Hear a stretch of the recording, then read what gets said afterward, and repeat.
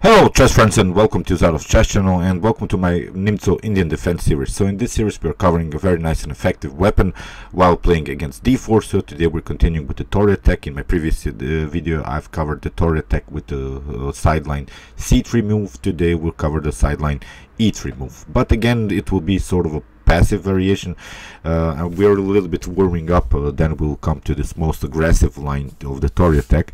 But first of all I wanted to show you this calm lines and of this Nimzo-Indian setups, then we'll come to this aggressive and tactical lines, which will be more explained and will be more covered, because there are really some nasty tactical threats that you should take care of. And that's why first here some introduction videos of this Torre attack, then we'll come to this very dynamic game. So the line that I wanted to show you today is this queen on b6, and then after that queen on c1 by white, and you see what's all about, what are the ideas and how should counterplay these types of lines. It's again, I don't think such a good line that white can choose. It's really sort of a passive setup. You can try this Dutch defense setup or the Stonewall setup that I wanted to show you today. So let's see what's all about, what is this line, and what are these past continuations of this Nimzo-Indian setup. So let's see, d4, knight on f6, and then e6, and now if your opponent tries here to move bishop on g5, we have now the Torre attack, and my recommendation here is to play immediately the move c5. So now we come to this move e3. This e3 move is the preparation to play c3. If we of course take, then white in some occasions would try to move c3. He would then have a fixed pawn structure in the center. You can try the move d5, but it's again sort of a queen's gambit decline setup, in which you don't have such a good activity with your light square bishop. So on the other hand, white could coordinate the attack here with the move bishop on d3. So that's why my recommendation is not to trade off the pawns in the center. In the game I recommend you here to play the most aggressive way, queen on b6, attacking here this b2 pawn. And in my next videos we're going to cover this bishop takes on f6 doubling pawn situation idea, and then after queen on b2, so sort of a poison pawn variation. But today we'll do calm line with this move queen on c1. And it happens most often that white will play this move because he will try to protect his b2 pawn. He will also not weaken his pawn structure with the move b3, because then of course you have some weaknesses here on dark squares if you make the move b3. So my recommendation is now to play knight on e4, getting out of this very annoying pin here, because it's not a pin but it's a positional threat. The threat is of course to take bishop takes on f6, and then after g takes f6 you have double pawns. If you want then after that to castle here on the king side, it could be dangerous, because then you have many weaknesses, so weak pawns and weak squares in front of your king. So that's why knight on e4, getting out of this positional threat of white. So you can try bishop on f4. We'll also cover bishop on h4. It's similar, it's not a huge difference. Now my recommendation is simply to go knight on c6. And the first instructive game that I wanted to show you in this particular line, it's a game by Jonathan Sarfati against Ian Rogers. Ian Rogers, also a very strong grandmaster. Here knight on c6 now with the preparation to play d5, and in the game here white tried c3. Now d5, you see you have already I think a good position here. Black has his his cemented pawn structure here in the center, but you have a good activity with your queen. You have a natural knight here on c6. You have an outposted knight on e4. Still a huge activity with your bishop if the position of course allows it. Again, this bishop on d7 is a little bit blocked out, but there are similar ways how I can make this bishop working. Here in the game your opponent can try knight on d2, and now my recommendation is to go into the so-called Stonewall formation. Now if your opponent takes here for instance knight takes on e4, then we have f takes e4, and you see after maybe knight on d2 we would then have after bishop on e7 castling here a very nice open f file, and then we can also try the attack here with the move g5. It's unlikely that white will castle here on the queen side, because you have opened already the c file. After bishop on d7 we have possibilities to play rook on c8, and then c takes d4 will open the c file. Still you have to make many moves, I hope you realize, here with the queen in order to make queenside castling happen, so probably white in this types of variation will castle also on the kingside. So in this stone wall formation here, white tried bishop on e2, bishop on e7, another problem. Now we have this move, knight takes on e4, f takes e4, and here white tried also an outpost, knight on e5, but here black simply castled, now castling by white, and now bishop on f6, also very important move because we are threatening now to take, if for instance, I don't know, maybe a passive move like rook on e1, then we can really simply take after bishop takes, but now we have a very powerful mobile pawn structure in the center. We can try bishop on d7, bishop on c6, and then rook on d8, and then we would really open the position here for our rooks. The queen still has to search for a good square. You see, white will need at least 2 more tempos in order to improve the position of the queen. Our queen is perfectly fine. Our queen is attacking, and that's why here I don't think that white will allow such a scenario. That's why here in the game, after bishop on f6, knight takes on c6 was played, and you have now several choices. You can take with the queen or you can take with the pawn. My recommendation is to take with the pawn, like black did, like really in this game, because here after c takes d4 you have then the opportunity to again attack the center with another c pawn. So although these pawns are doubled, but you can really undouble them easily. That's why it's very important here to take with this b pawn, b takes c6, bishop on d6, and now Ian Thomas finds a very nice tactical idea. He played c takes d4, leaving the rook hanging. Here after bishop on f8 we have d3, advancing the pawn. Here bishop on g7 was played. We have bishop on g7, bishop on g4, and now c5. You see how very powerful this pawn structure in the center is. We have a mobile pawn structure with 5 pawns in the center. These pawns are really controlling the center of the board.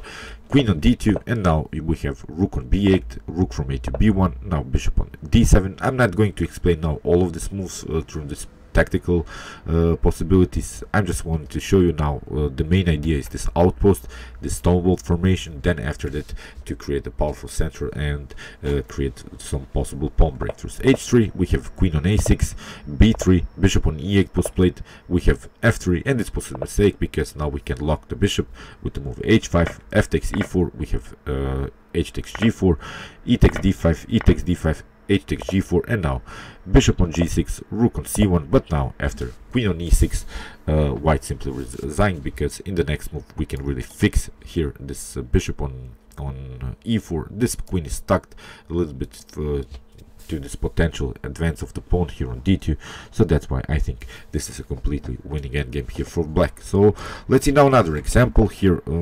It's a game by Alexander Kochiev against Alexei Lugovoy. Here d4, knight on f6, again the same setup, the Torre attack. We have bishop on g5, and now c5. We have e3, queen on b6, as I said, my recommendation, attacking this b2 weakness. Now queen on c1, and now again knight on e4, getting out of this positional threat of whites. We have bishop on h4, and now knight on c6, again healthy development moves. Now c3, and again d5.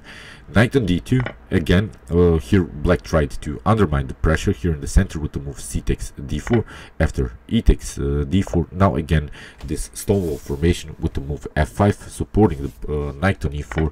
Here we have knight takes on e4, f takes e4, and now knight on d2. And you see now the problems. We have an advanced pawn, and the queen is also attacking this very important dark square diagonal, because if white castles now on the queen side, on the king side, pardon me, then there are maybe some tactical shots with possible e5 moves, really opening the position for the very well placed queen here on b6. So bishop on d6, also natural move. We have knight on b3, and now a5, also a very important move.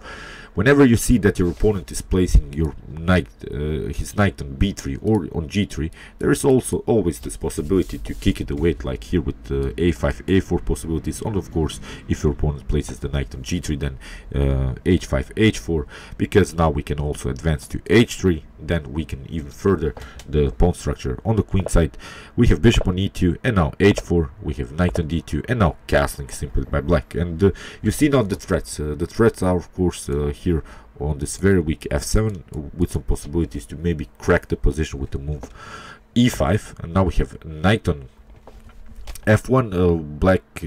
White is desperately trying to create a blocking system here, and maybe place the knight here on e3. In the game, e5 was played anyway, trying to open the position. We have bishop on g3, and now a3, very important move. b3, now knight takes on d4, very tricky tactic here, because white stayed with the king in the center too long, I think. Now after c takes d4, we have bishop on b4, you have to cover with your knight, and now queen on d4. You see this bishop is out of game, it cannot participate in the defense of this knight, so that's why castling simply was played. And now after bishop on d2, this was basically game over, because these two central pawns are too much to handle, and this was of course completely winning for black. I'm not going to show you now the whole game. I'll send you all of these PGNs that I used in this video in the description below, so you can analyze the whole games, maybe find even some better tactical shots if the position allows it, of course. But here I hope you realize with these two central pawns we have now 6 pawns on the board. White has only 5 pawns, but the more important thing is that we have this centralized pawns, and this would be very hard to battle here for white. So let's see now the last example. It's a game played by Dajevek Sharvadoy against So Aung Tan, and this was really one of the most instructive chess games that I've seen in this particular line. Let's see what's all about. We have d4, knight on f6, again this Torre attack with the bishop on g5. Now my recommendation, c5, e3, and then queen on b6, queen on c1, and now knight on c6. We have c3, again this idea, knight on e4, attacking the bishop, bishop on h4, and now d5. Bishop on d3, again this stonewall formation. These are the main strategical elements. As I said, you can really repeat these moves. I think you have a comfortable game here. At least you have equalized the position. If I think you're even better here as black, because you have a really nice control of the center, and you have always the possibility to crack the position here on around the square d4. Castling was played, bishop on d6, we have a3, preparing even some b4 moves.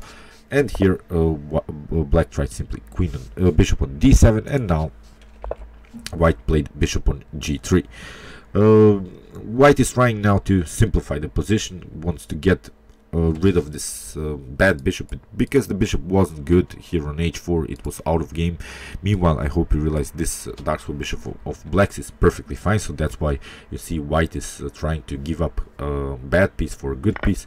Here after bishop takes on g3, we have h takes g3, but now rook on c8. Very important move, because the queen is still on the c file, so if the position opens on the c file, then we have some discovered attack possibilities. And what to do here from white's perspective with the queen? You cannot advance the queen on c2, you cannot advance the queen on d2, because the knight is covering. And if you play d1, then you have played with your queen on the starting square, and it would be good, of course. So knight from b to d2 was played, and now simply castling. We have now similar pawn structure like in the Dutch defense, but I think this position is much better than the common Dutch defense. Here bishop on c2 with the preparation to play maybe the bishop on b3, and have also some discovered attack possibilities here on the king. Rook on f6, also a very common idea in Dutch defense setups and in these stonewall formations, to play a rook lift, and then rook on h6 is perfectly fine with the preparation maybe to play g5, g4, and similar ideas, deflecting this knight from the defense of this h2, and then maybe get the queen somehow into the game and even checkmate here through the h file. But rook on e1 was played, rook on h6, bishop on a4, and now knight on b8. This is a very important moment, I think. Whenever that happens to you, when your opponent is trying to play this bishop outpost here and tries to give up maybe his light square bishop for the knight, be prepared, because if you play something like, I don't know, rook on f8, there's always this positional threat to play simply bishop takes on c6, and after bishop takes on c6, you see you have well, it's bad bishop here. It's blocked out by this pawn on d5, it's blocked out by this pawn on b7, so that's why this was really a tricky positional move here by white with the move bishop on a4, trying to get rid of this very bad bishop, and that's why knight on b8, simply trading off also a very bad piece here, the bishop on d7, bishop takes on d7, knight takes on d7, and now knight on f1. We have g5. As I said, the main idea is to play even g4, deflecting this knight, c4, and now we have c takes d4, e takes d4, and now rook takes on c4. Queen on e3. I hope you realize now there are several weaknesses here in white's position. The pawn on d4 and also this pawn on b2 are our main targets now. So queen on e3, knight from d to f6, knight from from the first rank on h2. We have rook on c2, and you see now this is already, I think, a winning game here for black, because this is a weak f2 pawn. We have also weak b2 pawn. We're simply continuing to attack the weaknesses. Rook from a to c1, rook takes on f2. We have rook on c8, but it's not a problem. We have simply king on g7, rook on c1, and now very tricky stuff here.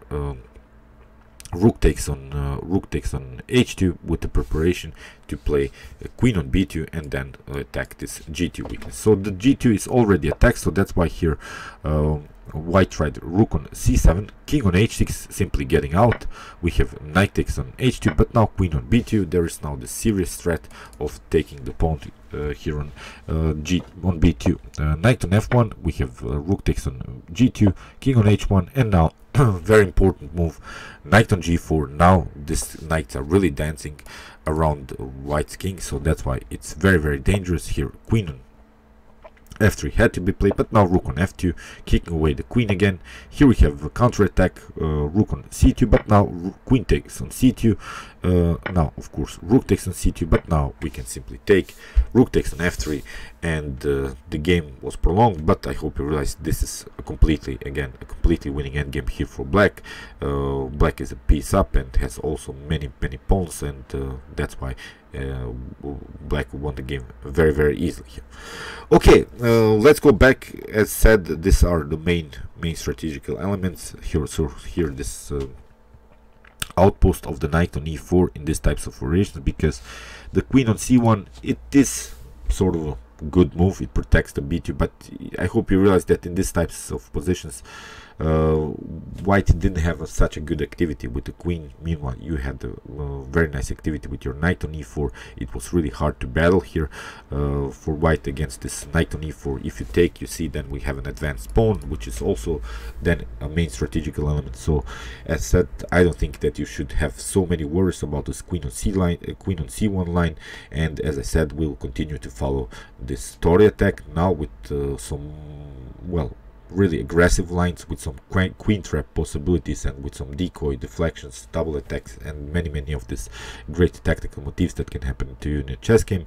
So meanwhile, you can watch my other Nimzo-Indian defense series. Please watch this series from the beginning, so from this introduction video, then video number 1, 2, 3, 4, and so on. And you can also watch my King's Indian videos if you want to see a more aggressive way how to play against d4, and you can also check out my hyper accelerated ranked Sicilian defense series, in which I cover you a very nice and effective weapon while playing against e4. And you can also subscribe to my channel if you like this content. Thanks you for watching, guys, and chess is the best, of course.